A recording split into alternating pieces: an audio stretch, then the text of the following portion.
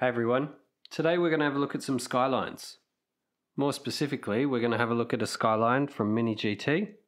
This is an R34, it's the GTR top secret, it's in a Bayside blue colour. And we're going to look at a Skyline from Kaido House, which is also supported by and created in conjunction with MiniGT. This is an R33 GTR as well, so there's going to be slight difference, and obviously a big thing we're going to see is difference in the body kits.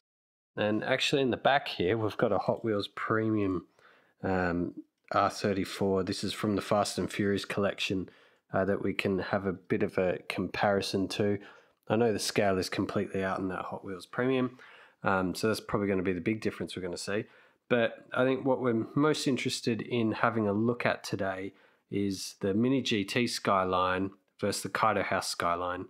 Now, there's quite a big difference in price. For MiniGT, you're sort of looking at around, depending where you are, $10 to $15. The Kaido House model, it's closer and upwards from that $15 mark all the way through to $25. Then I know this particular model of R33 Skyline is, you can see it on aftermarket sales, and it's going for upwards of $30 plus. So without any further ado, let's check it out. Let's open these up and let's have a look. Let's start with the MiniGT Skyline R34.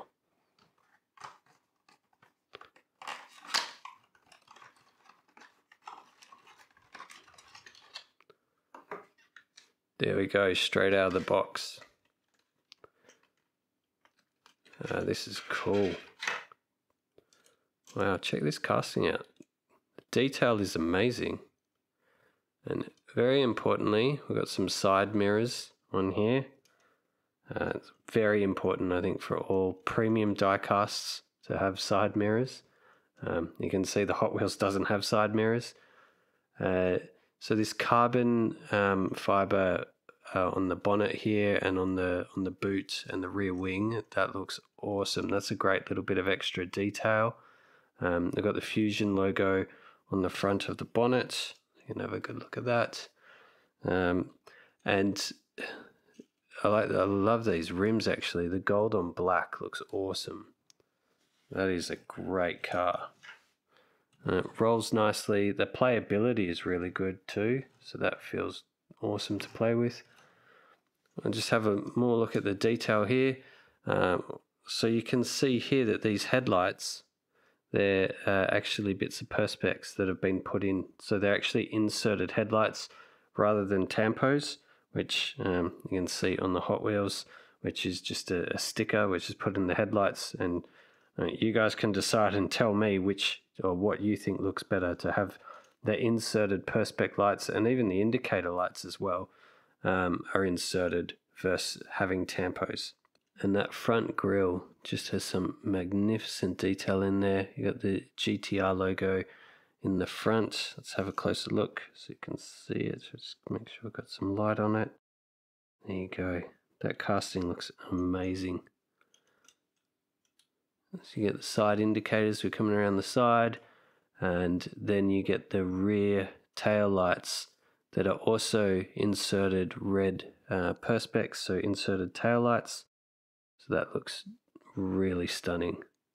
And that carbon fiber finishing, that has just made this casting, that's so good. It just adds another level. The texture is there, just adds another level to it.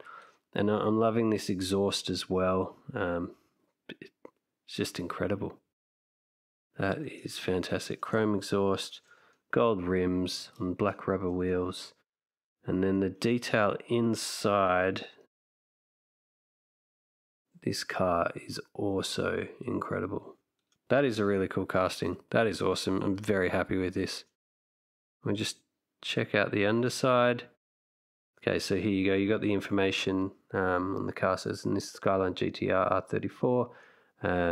But then just the detail in there of the exhaust system coming through, like on the floor of the car, the drivetrains, the axle. I mean, that is incredible. That is a really cool looking car. So in terms of scoring it, in terms of attention to detail, I don't think you can get much more detail at 1:64 scale than this. So I'm going to give it 5 out of 5 for that. That is great. And the playability, that, let's see the wheels, how they spin. So they spin together on a combined axle. Yeah, you can see both of them spinning there if I tilt it up there. And then rolls, how does it roll? That's such an important factor when it comes to diecast cars, that you're not just going to be keeping on the shelf, that you're actually going to play with and spend some time with.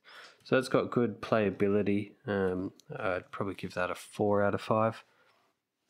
I know that, I mean, if you compare like the benchmark being a Hot Wheels, that is extremely smooth playability. So that would be 5 out of 5 for a Hot Wheels playability. Because those rubber wheels feel really nice, and it just rolls very well on a platform. But where the Hot Wheels gets let down is that attention to detail, because you can actually see worlds apart the difference.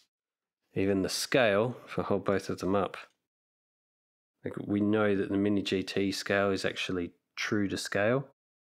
So this is true 1/64. Whereas this Skyline from Hot Wheels Premium is much larger. So it's actually probably a 1/54 scale. So in terms of accuracy of maintaining your collection and keeping it all at a consistent size, in my opinion, the only way to go is to go down the lines of MiniGT, Tarmac Works, Inno64 that actually have maintaining the scale of the model as a priority. And if you are not too worried about the scale, then yes, your options are Hot Wheels Premium, of course, even Matchbox or Miasto, which their scale is often, their cars are a bit larger, but definitely, if true to scale is a consideration, and I think it should be. It's the great thing about 1/64 scale cars is that they're actually made to scale, and they're very portable. You can take them anywhere, put them in your pocket, and you can play with them. They don't take up too much room, so you can actually have quite a decent sized collection. All right, so let's put the MiniGT up here next to the Hot Wheels Premium, and let's take a look at the Kaido House. So as I said before, the Kaido House, it's going to be a bit different. They do actually model them off like real or proper street cars. So it's going to be interesting to check out this Kaido House R33 Skyline. Let's open it up. Kaido House, car culture for all scales. So yeah, as I said, this is a more premium casting. The price point is much higher. There we go. There's the Skyline logo. That looks great on the box there. And it is from MiniGT as well, but it's styled by Kaido House, and that does set it apart. And we'll see the difference that we see in the casting here. And also the scale may not be 100% accurate with Kaido House. Wow, look at that. I'll just pop that down. Those rims are amazing. And this is what you get with Kaido House. Like, you get stunning detail in these cars. Wow. Look at that. Look at those wheels. They're incredible. Let's take a closer look.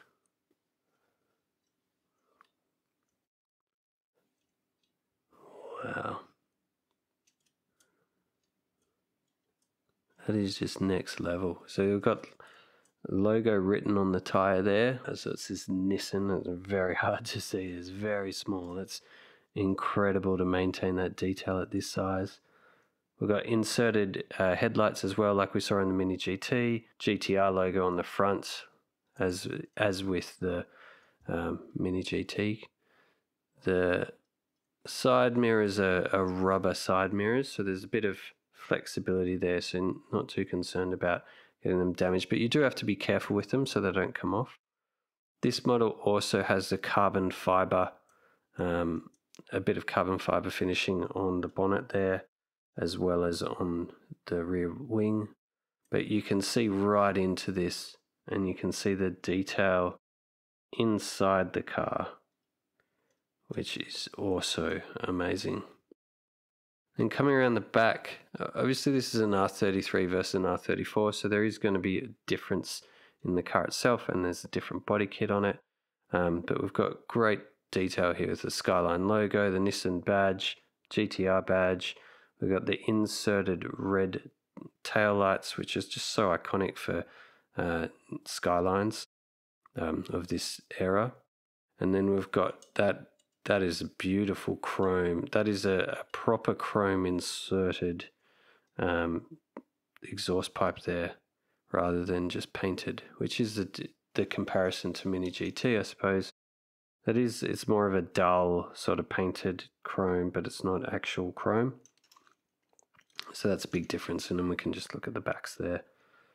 Obviously, these cars all have slightly different stylings because they, different appeal to different people. And let's be honest, you can't buy the same car every single time, because then the hobby starts to get a little bit boring. So that's why we need to have a bit different in terms of the body kits, the wheels. It's incredible. Now, flipping over to the underside of this, you can see this iridescent metallic finish on the bottom of the Kaido House, which is, I suppose, a trademark from Kaido House that they do on all their cars. But what I actually haven't seen on any of the other Kaido House cars is actually the exhaust detail and the undercarriage detail that is actually present here. So that it just makes this casting even better. And then you can actually see here the wheels. There's a slight edge on the rim versus the tire. That just looks incredible. Now, in terms of playability, I think this playability is phenomenal. And this car is so low, and it actually rolls really well. There's a slight little bit of a squeal as it rolls, a bit of noise, but I think that's down to the rim actually, maybe even edging on the ground, just due to the stance of the car. Yeah, so that noise is a bit of a whistle that you can hear.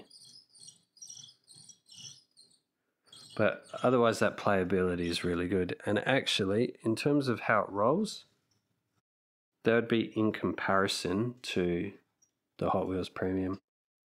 Maybe it's a little bit stiffer, but that could also be down to the wheels itself. So, but that noise is a little bit squeaky. So maybe I give playability here 4, maybe 4.5. But I'm actually surprised how good the playability is of this. But definitely the attention to detail is amazing. So I'd definitely give that a 5. I mean, you're not going to really be able to get much closer than this. Now, the other thing about Kaido House models is that they have moving parts, which is a nice little feature. So this has an opening bonnet, and we can see in there in that engine detail. And if you look at that, that is amazing. Wow, there's a support bar across the top. The main part of the engine's painted red as well. That detail, there is so much detail in this here. You could just look at this for ages. There are nice tampos on there. It even looks like engine instructions too. That I haven't seen an engine, and even in the other Kaido House models that I've had and looked at and reviewed, I haven't seen as much engine detail into this. So I guess that is what you're paying for. You're paying for the excellent attention to detail, the added detail, the moving parts, which are really cool. That's really nice to have. I mean, good playability as well. That comes down to a lot in what the price difference is between these castings. But I mean, the scale is a little bit off, and I can tell like straight away, because I actually know the R34 is true to scale. Actually, if it's off, it's not off by much, because that is quite similar lengths.